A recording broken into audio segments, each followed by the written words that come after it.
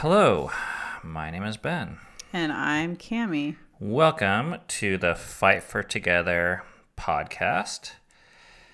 Today we're going to be talking about the importance of family. Now, you got a little triggered right before recording this when I actually gave you the title of today's podcast, which was Family as the Primary Institution. Yeah. Can you explain why? I think that I know it's because I have family and people in my past life that have used that lingo for, I feel like, ways that have oppressed people, or at the very least, it's been very narrow definition of what that means. And so when you said that, I was like, what are you going to get at with that? Because I just, for the last, 15 years of my life or whatever, it's just been so hammered, family, teams or whatever. Family is the most important thing, da-da-da. And I'm just like over it at this point. You're listening to the Fight for Together podcast. So I didn't want to do another podcast that was about that. But you said it wasn't really about that, which I should have known better, but... Well, it kind of is and it kind of isn't. Yeah. I mean, I guess, I wasn't even planning on doing this, but we need to get into our story a little bit. Yeah. So the way we were raised, I think, was very traditional American, which was... I mean, it's weird because I don't think people talk about this very much, but the number one most important role that you play in life is business, your business role. Yeah. Which is why you go to school. You go to school so you can get good grades, so you can get into college, so you can get a degree, so you can get a job, so that you can excel in business. Right. It's why women, I think, have been undervalued in our culture because historically, if you stay at home and have kids, you don't have a paying job. So you're undervalued there. Yeah. Because people are like, what do you do? And you're like, I stay at home. I nurture children. What? And growing up, for me, it was extremely normal for our family to move around because of my dad's job. Yeah. Like we moved around for work. But and my dad, for most of my growing up, had 2 jobs that took up a significant amount of his time. So working and business identity for males, and I think now increasingly for females, which I think is a great thing that there's equality, But it's just this thing that, like, you're supposed to excel in, and if you don't excel in, you're kind of like lower class human or something. I don't know. Well, and this thing, like I said, it's not unusual for us to move our families to base our entire schedule. Like if I needed to do something and the family is like, hey, we want to do this thing. I'm like, it's such a valid excuse for me to say, I can't, I got to work. People drop that line all the time. Yeah. And it instantly insinuates priority. And this also happens with schooling. People actually move to a particular neighborhood or district so that they'll get the better school district. So it's like the same thing. It's just starting early. Yeah. Yeah. So then I would say about 10, 15 years ago, our priorities started to change. Now, I think what you were getting triggered by was the context through which it came was largely from a spiritual context, where in the Bible, we were being told the Bible was the ultimate curriculum for this and saying that family is super important. And certain people's interpretation of the Bible too. But what I found actually with the spiritual background we came from, and really just people in general, is people come to their conclusion they want to come to, and they use whatever sources are around them to validate it. Right. So if you're in a Bible group you like business, you're going to be like, the Bible says business is good. Or if you like goats, you're going to be like, look, here in the Bible, there's these verses that say like goats are really great. And I think that's what was done to us with family. But having graduated from those spiritual communities, aka getting Evolved. kicked out, Yeah. I still hold that belief that but not for moral principles. Yeah. But I would say that if you're going to devote your life to anything, I mean, not that you have to choose one thing, but in terms of prioritization, I think there's a strong case to be made across numerous indicator levels that investing in your family, even if your family is just yourself. Yeah. Or if your family can be all different types of family. Yeah. Like there's not like a one, oh no, this is family type sock, shoe. Another way of saying it is your closest relationships. Yeah. Yeah. Which is really the basis for the name of Fight for Together. Versus the edicts of some boss whose goal is to increase a bottom line or shareholder value. And he's or she is looking out for his family, incidentally. So it's kind of, well. Usually even indirectly. Yeah, I'm saying not like probably very well, but it's just kind of interesting when you think about that. So I just want to paint a picture of what our life used to look like. And it was that we would invest. What the? Oh. Hang on. Okay, that was scary. I think the memory card just got filled. Sorry, a little technical snafu. We are back. Where were we?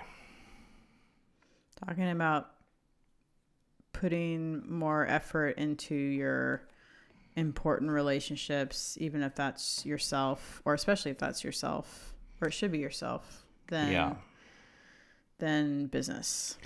So basically, the tale that I see being told in America historically is it's validated to sacrifice everything for a business initiative.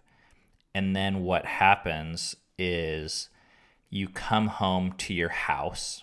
And like I said, this is true if you're single or if you're gay or straight or have 8 husbands or 2 wives or 20 kids or 1 kid. And whatever is at home, you then give your leftovers to. Like home is kind of seen as just this crash pad recovery point to go back to business and work. Which is really fascinating in this time with COVID and quarantine, because for the first time for a lot of folks, home is all you have.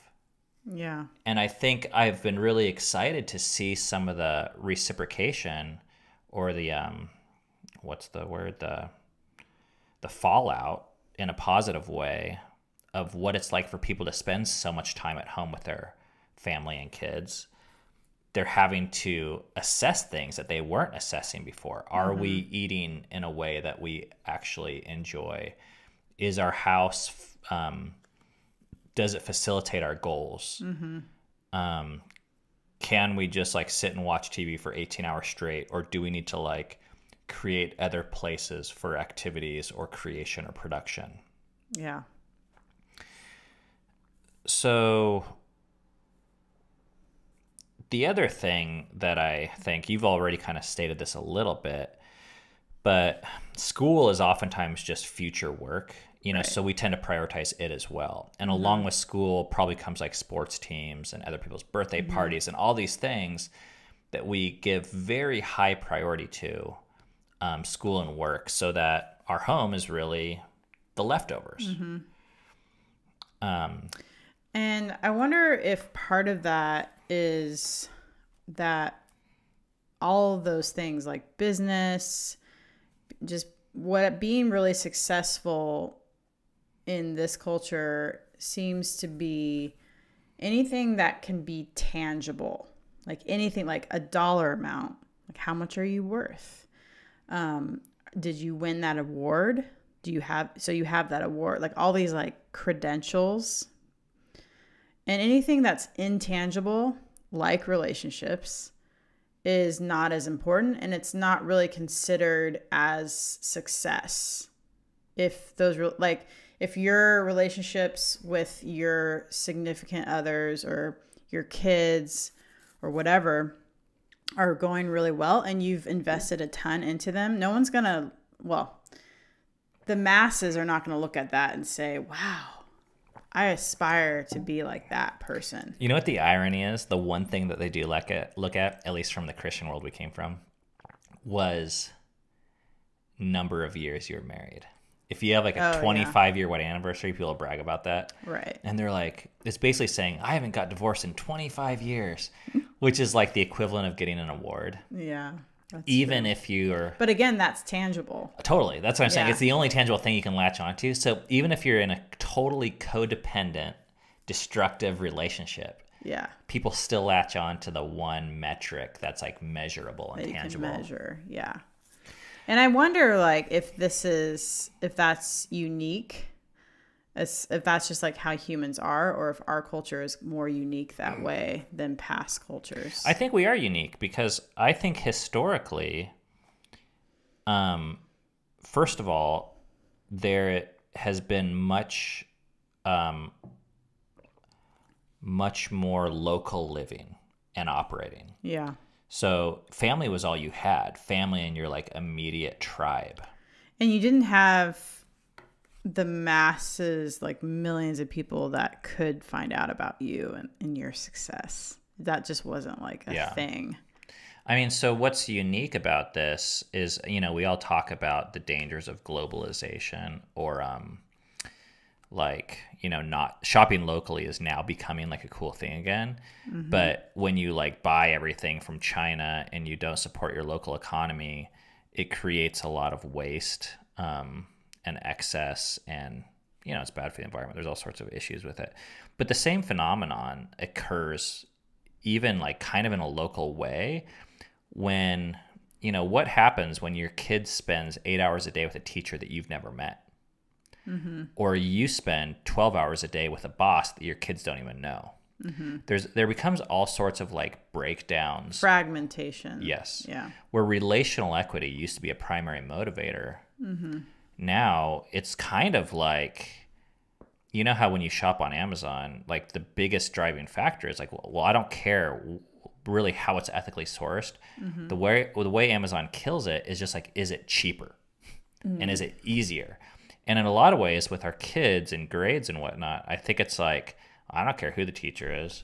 I don't care what's like really happening. Are they getting good grades? And are they going to be prepared for the future? Okay, this is like a giant tangent. But I want to come back to one area of like proof, I guess I would say, if you want to know what you care about, is to look at your budget. What are you willing to spend on, both with money and with your time? Yeah. And that's how you can tell. I know for work, historically, like if I needed a new computer for work, it was like, done. Obviously I have to buy it, like, because I'm going to use it to make money. Yeah. But if my kids wanted a computer to learn to paint, I'd be like, you don't need a computer. Just start painting. Yeah. All you need is paper. Use your blood if you have to. But daddy goes to work, and that's important. And I put a roof over your head and food in your mouth, so. Which there is something to be said for putting a roof over your head, but I think it's gotten so crazy to a point where we all have roofs overhead and we don't know why we're working anymore. We just are ingrained with this prioritization. And I just want to point out kind of a few anecdotes about why I believe that it's better to invest in your family than just a boss. Or I don't want to paint it as an either or. because I think we can honestly do both. Yeah, because sometimes investing in yourself is investing in your business or a trade or a degree. Like those things can very, very much be something that is good for you. But I do think a lot of times we get lost in that. And I would like to see the prioritization increase of your values and your home's values. And one story or anecdote I have is at people's grave sites, either when they're dead and you're at their funeral or right before they die, what do people say they wish they did more of? And I think universally, you never hear someone say, I wish I had sent more email or made more money or made my boss happy or invested into carbon fiber infrastructure or computer development.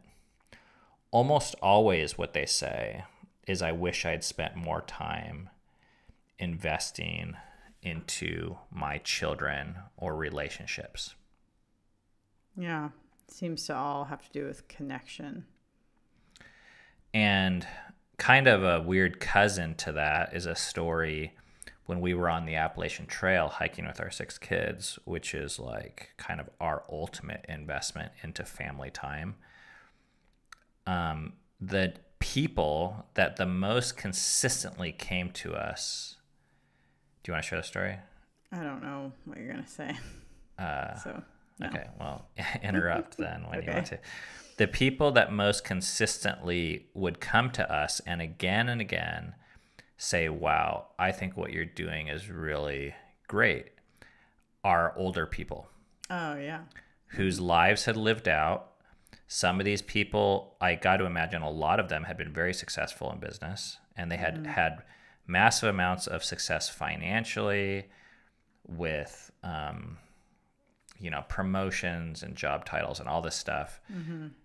And the thing that they said was, I wish I had done more of this with my family when I was your age. Mm-hmm. I mean, how many times did that happen on the Appalachian Trail? A ton. Seems like maybe almost every day. Yeah, and it was always, which makes sense, but it was always people that were older than us, like in their 50s or 60s. Because for some reason at this age, business feels so damn important. Yeah. Which should be a red flag. That the older people don't feel that way anymore. Yeah. I mean, and I have this like intrinsic, I just think it's dangerous when something feels more urgent than it actually is. Mm-hmm. Like I think that that's about my phone. Like Instagram feels urgent all the time. I feel like I gotta check this. Yeah. If not, I'm gonna be missing out or something. Right. But it's fake urgency. Yeah. And that's a small picture, but on this big picture thing, business feels so urgent. Mm-hmm. No one ever gets like busted or called out because you're not really like hanging out with your kids enough. Mm-hmm. You could be a terrible parent, but if you're killing it in the financial world, people will envy you. Yeah. Oh, yeah. So a few more, just like 3 observations that I made as to why investing in closest relationships to you is a very valuable use of your time. It's actually the best ROI. Okay, ROI stands for return on investment. Mm-hmm. As an investor, you're always kind of looking for, if I put $100 here, what am I going to get back? Mm-hmm. Or 100 hours. And, investing in your business can be good in a way, but businesses fold, bosses move on. Chances are, like, you're pretty disposable or replaceable, either by another employee or by, as Amazon is showing, automation, robots, or large-scale companies and people that work in India. So many people are just, and industries are being swallowed up and replaceable. So if you invest thousands of hours into a job, mm-hmm. A lot of jobs people are finding they can just be replaced and they can go away. Yeah. More than they'd like to think. Yeah. But with family, this is not the case. I mean, when you invest in your kids, these are the people that more than likely are the only people that are going to be there to take care of you in 40 years. Yeah. Or they're the only people that will actually just plain be there in 40 years. I mean, on a relational level, I've had all sorts of like best friends and community on spiritual levels that we've invested hundreds of hours, thousands, hundreds of thousands of dollars into, not exaggerating. Yeah. I mean, if you want to hear more about it, you can listen to our story on our Everyone Belongs podcast. And most of those people I have not talked to in 4 years. Yeah. Like I have not heard a word from. Right. And I think in a way that was our equivalent of Business. work and business. Yeah. Yeah. Yeah. Yeah. Church business. And now, if I could do it over again, I would not invest as much there. I would invest more into time with my kids, who are still around, by the way. Yeah. Okay, the second reason why I think investing in family is important is because I think there are the best learning opportunities for growth. So, there's plenty to learn at work. Like you can learn about, all sorts of trades and skills, and I don't want to shit on that. I don't want to say it's not important. Yeah, but you can kind of still keep a foot in the door with business. Like you can kind of keep people at bay to a certain degree. So, but with family, it's a lot harder to do that. Your true self comes out more. And so I think there are more opportunities to work on yourself or deal with your own issues in those relationships. And I'm sure there's some in business, but most business relationships are probably set up to be at least pretty shallow. And I'm just going to drop one little nugget here, although I think this could be a whole podcast in itself, which is I learned a while ago, whatever it is you don't like about your kids is probably actually something that's more about you than it is about them. Yeah.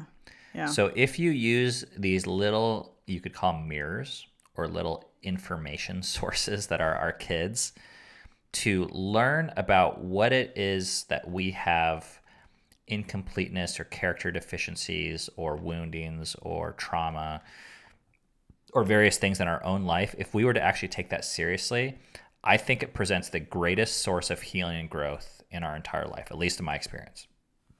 And the areas that I've used to change personally because of my children and family relationships have had more of an impact on my business ventures than anything else also. Yeah. So when you fix or heal or grow personally, it changes everything in your life, including your business decisions. Mm-hmm. It's the same person making the parenting decision as the business decision. So if you have a certain blind spot in a business world or in the parenting world, it's going to impact both areas. Yeah. So if you can solve it or grow through it or fix it, it will make you more money, Maybe. I mean, I think the big reason why people don't invest more in family is because if you invest more in family, it is going to take away from your business. Yeah, no, I mean, I hear what you're saying. I guess what I mean is both, like on a decision by decision basis. Yeah. Because I think I spend less money in business than ever, but the time I do spend, I find to be I'm more mature businessman. Yeah. So I'm more productive and more. So maybe in the long run, you are making more money or, but in the short, like in your face, you probably would think, oh, well, no, I'm going to be losing money because I'm spending more energy, more time now with family instead of business. And the final case for me as to why we ought to do this, or at least consider prioritizing family more, is I think it's more rewarding. And this is evidenced by the types of people that say what they say at the gravestone and at their final breaths, Some of the people that have invented the most magnificent things. I mean, Steve Jobs said that his biggest regret is not spending more time with family. And I just think there's a level of satisfaction that comes from intimacy and relationship, that every time you invest in your family, you are investing in that thing, which is a pretty permanent thing as far as permanence goes. Mm-hmm. And I don't know, companies get bought and sold and people get fired and hired all the time. That I've found that the amount of effort and energy I've invested into my family, I think, I mean, making millions of dollars in business and landing clients and deals, it was fun, but it was also pretty fleeting, like in the grand scheme of things. Okay, so we are going to finish this podcast by talking about, let's see, 3 suggestions if you want to start to shift this prioritization. And maybe a better way to pitch this is you don't even have to like deprioritize business. Like, I don't want to take that off its throne. I'm not trying to like say business is worthless or whatever. Mm-hmm. But I would like to see people increase the amount of prioritization that happens in family. And sometimes when you find that you're being satisfied by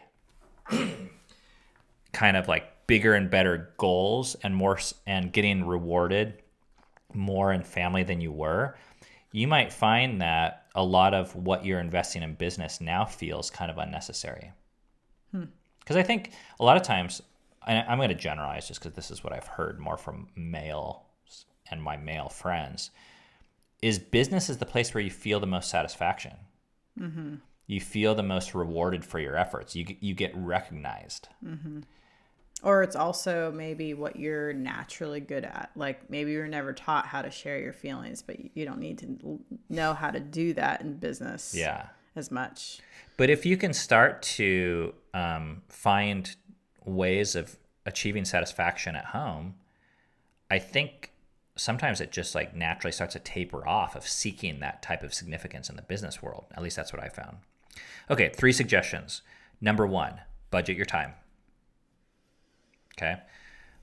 We do this with business. Most businesses require a certain number of hours and even schedules. So they say 40 hours a week. That's what we pay you for. You need to show up or work 40 hours. You need to show up at 9. You need to be here until 5. Mm-hmm. And we're like, yeah, no problem. We like, sign me up. We agree to that all the time with business. With home, like I said, usually home just receives leftovers. So it's like, okay, I'm at work from 9 to 5. And then when I'm done, I go home until I need to go back to work. That's how it's seen. Yeah. Which is a really shitty way to invest into something, is be like, okay, I'm going to do whatever is left over with my time. Yeah. So one way to prioritize it is to proactively decide what time you want to spend with certain things at home. This could be relationships with kids, relationship with partners and spouses, relationship on personal projects and goals. Mm-hmm. Example that I just thought of, when we first got married, I was going to nursing school and we had Dove, who was just not even a year old. And you worked at Red Robin as a server, and you would purposefully get certain shifts so that you could watch Dove while I was at school. And that actually meant you at times like taking less pay because you would do like the not as high volume shifts, Which was lunch. Yeah. So you would not do lunch. And I would do lunch. You would do lunch. Dinners. Yeah. And we would trade off that way. But I think that's interesting. Like even back then as a 22-year-old, you invested and you valued that. Even though you knew you'd make more money, not doing that. You wanted to be around Dove more. So I think that's cool. She was pretty cute back then. The second thing you can do is budget your money. So, I mean, just like we said, if there's a computer for work, it's like a no-brainer purchase. The reason why you buy the computer for work is because it gets done what you want it to get done. But a lot of times, our goals at home, well, if it's just survival, we kind of invest like the bare minimum, like financially. And I think it's kind of sad. Like, I think our homes could actually be designed better. Well, I think if you came at it with a blank slate, let's say you don't even factor in the job you have right now, but you just say, if I could invest this many hours into home and this many hours, and like, you just decide, you're like, I want to invest 40 hours into home, 30 hours into work. And then with money, you could do the same thing. I want to invest $300 a week into home, $200 a week into work, or whatever it is. Instead of, because I think what happens is why home gets the leftovers is business, those, like, we just automatically think, well, that needs to come first. Yeah. So. And you know what sucks? The only two times, not the only, but the main two times I hear people investing in home is when they want a new kitchen and they think the old one just looks like crap. So they're making a new kitchen just to, like, kind of fit what they think would best go in a magazine. And that can be fine too, because I do think you should enjoy being in your home, but I don't think you should just make your home look nice for other people. And the second reason people invest in their home is just to increase its resale value. Yeah. Which is a shitty reason in terms of, I mean, it is a financial benefit, but that's the only benefit. Like, there's so many. Again, you're doing it for someone else. Yes. There's so many other reasons to invest in your home for yourself. Like, what will help you? What will inspire you creatively? What will make you want to release your gifting and your art? What will make you more fit and help you achieve your health, diet, and fitness goals? What will make you just want to be home more? What will help your relationships and give you alternatives to just isolated activities like Netflix and video games? What brings people together? You know, I mean, we've invested, I think recently, like, we invested about $10,000 into our backyard this last year, like creating this patio area with this gazebo.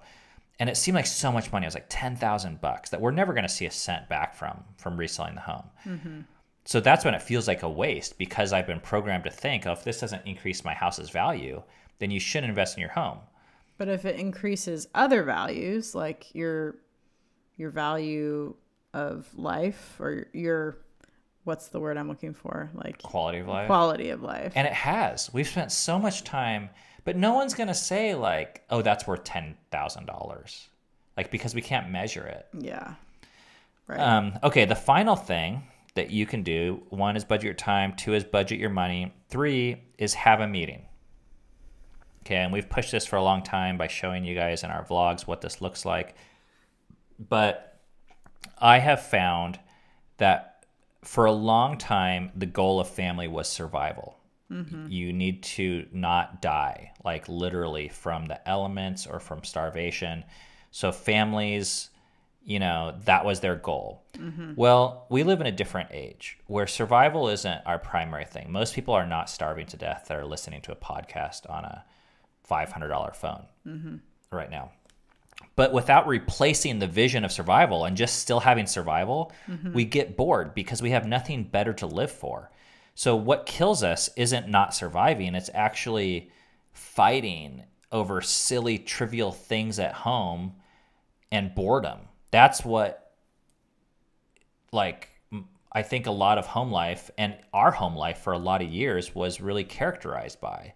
It was like boring, you know? So I was more excited to go to work because I felt like I was conquering, growing, expanding, building, developing. But I think that those types of things can be done at home with the family. In fact, I think they're better. I just think it takes some imagination and development. They're not going to happen on accident. Yeah. And you're not going to have people patting you on the back. It's not going to be like instant gratification. Like, I think a lot of times business can be more that way. Yeah. Like, you don't have a boss saying, good job. And this was like, you know, I mean, we experienced this on the Appalachian Trail, though. I mean, sometimes they'll pat you on the back because if you do things like, you know, our family has taken on projects like running marathons or traveling, doing trail magic on the AT or even hiking the AT.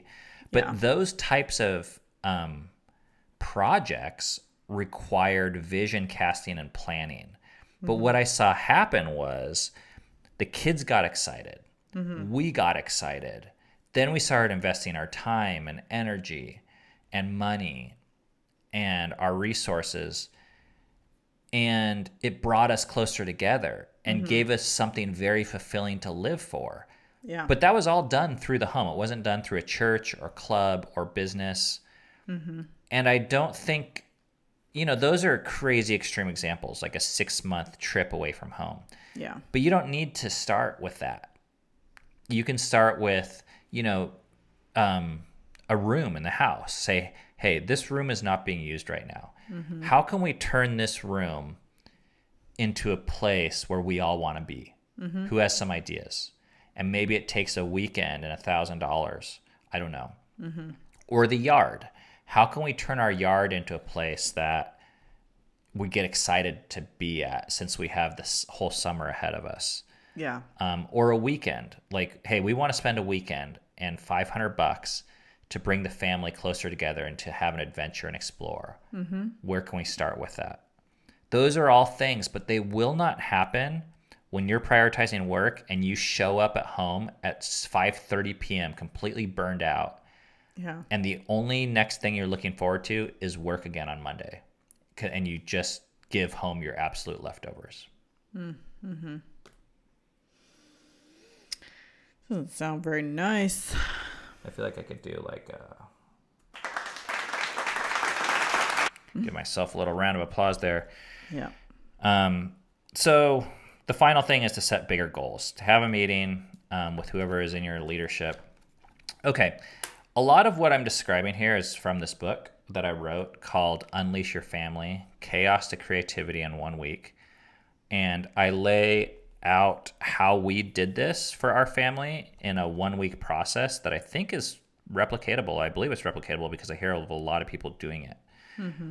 This book takes less than an hour to read.